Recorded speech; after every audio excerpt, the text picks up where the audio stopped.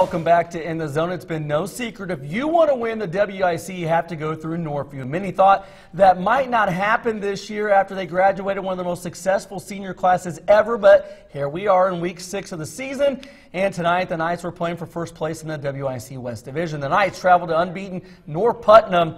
First offensive play of the night for Northview. Corbin Allen rips off a 20-yard run while carrying several Knight defenders. The Knights would have to punt. Northview's defense is really good. Parker Jordan tips the ball to himself and returns it for the pick 6. Nice play, Parker. Northview up 7-0. North Putnam would answer with 21 straight points. Maverick, I love that name, Maverick Summers tossing TDs all over the place.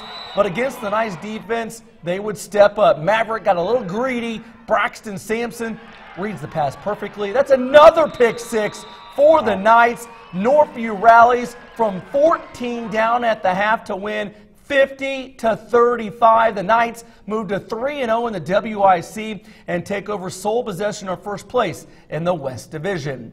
2-3. Sullivan needed a win at Greencastle tonight to get back to the 500 mark. Third quarter, Arrows facing third and long. Carter Vernelson throws it right in the breadbasket for Kevin Figg, who races 61 yards to the house. Big man. Sullivan 21-0. Arrows defense was great. They get to the Greencastle QB, Jackson Shake with the sack.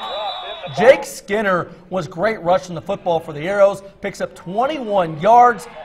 In the Greencastle territory, he went for 111 on the ground. Same drive, Skinner works his way in from 17 yards out to give the Arrows a 4-score advantage. Sullivan wins 35-7. Arrows pick up their first WIC win. SportsCent's Dominic Miranda also took in some WIC action. What do you got for us, Dom? West Vigo was going for their 5th win of the season. A victory tonight would give the Vikings a 5-1 mark. It'd be their best start since 2010. West Vigo hosted South Putnam, and it was packed at J. Barrett Field. Viking country was rocking, but not for very long. Second possession for South Putnam. Sophomore Matthew Goodpaster keeps his legs going and punches it in from the 1-yard line to put the Eagles up 8-0 early. Now in the second quarter, it's 4th down for South Put.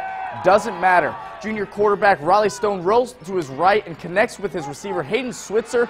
Get off me. Switzer breaks free and is off to the races. He goes 34 yards for the touchdown. 15-0 Eagles. West Vigo tried to get something moving after converting on a fake punt. Senior QB Dane Andrews drops back but is picked off. Check out that INT by Garrison Bach. West Vigo fought back, but South Putnam gets a big road win in WIC play. Each team goes into week 6 with a 4-2 record.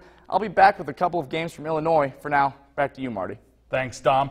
Up in Park County, Park Heritage holds the bragging rights as the only unbeaten football team in the Wabash Valley. Tonight, the 5-0 Wolves travel to South Vermillion to see if they could keep that streak alive.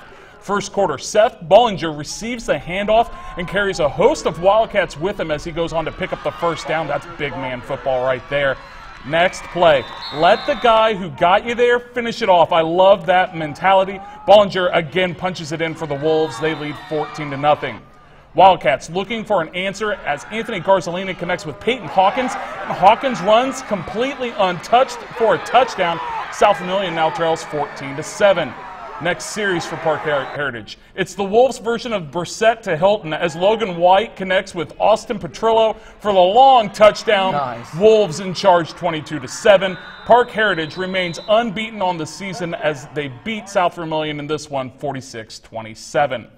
Still to come, we have highlights from North Knox, Casey Westfield, and Marshall. And we have something different for you, a huge volleyball match between Bar Reeve and Lagodi in the Zone. We'll be right back.